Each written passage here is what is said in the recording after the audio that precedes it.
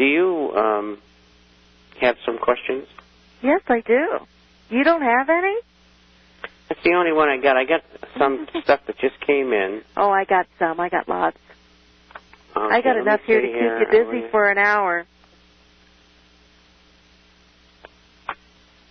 Okay, let's see here. Are you ready? You ready? Should I say yes? Well, ready or not, here I come. Here I come. Okay, shoot.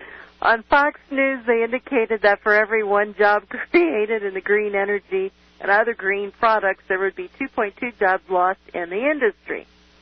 On another point, they interviewed Robini, who stated that the economy will be sliding south the rest of this year, with unemployment reaching 12% the end of the year. Next year, economy will be flatline, zero growth. Well, you know, it's interesting. I come out and I said, because the stimulus and the money they're pumping in, we're going to emulate the 6.3 or 6.5% of the fourth quarter and minus GDP, okay? And then I said that for the rest of the year will be a minus 4 to 6%. And next year will probably be about even, because that's when most of the stimulus bangs in. But in the meantime, unemployment is going to still continue to rise. And so by the end of the year, I expect 22%. Now, U6, if you use the old formula from 1980, is 19.2%. John Williams, who is a better economist than I am, and I'm very happy to say that, has it at 19.8%. So we'll say it's between 19 and 20%. And so I think 2% is easily doable this year. We could get up to 25. And next year, it'll continue to deteriorate probably towards 30. And next year, it's an election year, and although it's by-election, it's usually a lousy year in the stock market, incidentally. I would think that they will do another stimulus package of $2 trillion this time. And if they don't, I'll be very surprised. In the meantime, you're going to have all this monetization of Treasury debt that they can't sell via the Fed. And so it all depends on when banks start lending money again, and they will. And I don't think it's far away.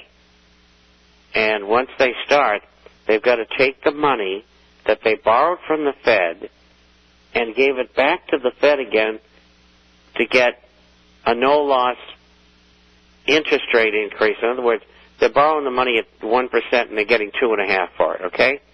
So they're making 1.5% for doing nothing. And it's bolstering their balance sheets. They are going to be forced to use some of those funds, a great deal of those funds, to put it into the economy over the next year and a half to keep it from sliding precipitously again. And that'll cause monetization. So the timing on hyperinflation is difficult because we got to wait for them to take these sterilized funds, that's what they're called, those sterilized funds into the working market. In other words, lend the money. And so it's a very, very tough call. So it's coming, and you just got to stand by. Regular inflation right now is around 9%, and M3, which is not published anymore, is somewhere near 18%. I don't have the exact figure. I do know that M2, MZM is 17%. So I've got to be close. And that's up from 2 months ago at around 12%. So that's a big jump.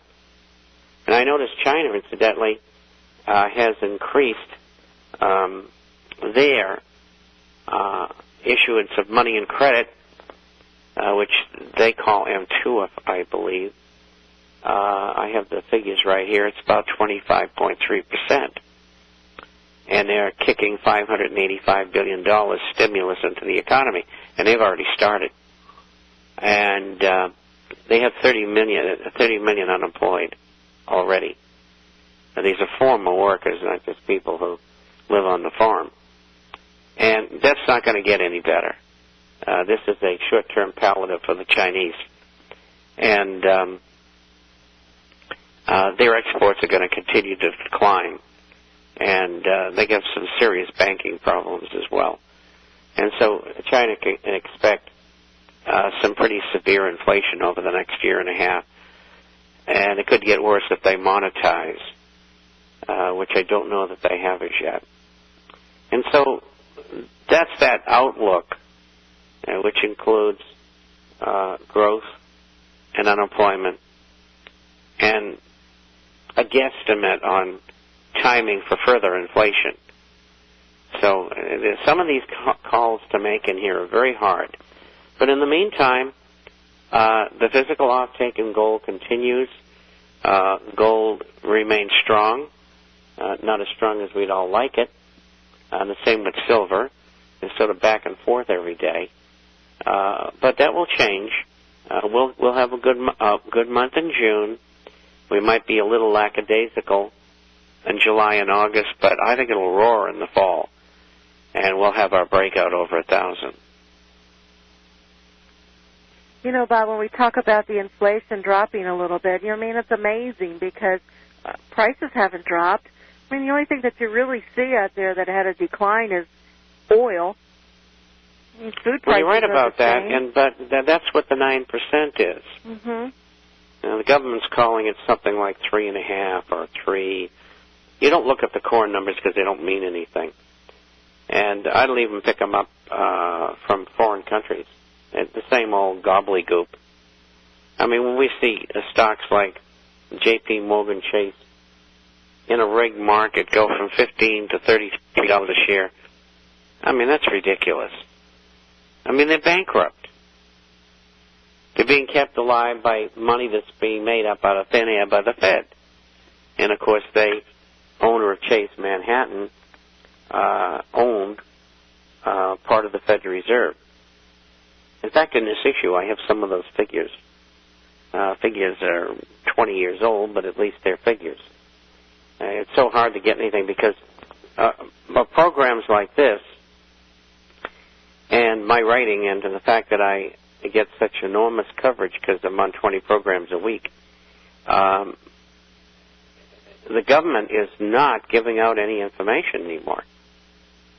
They just, it's opaque. There's no transparency, and they don't want people like me telling people what's going on.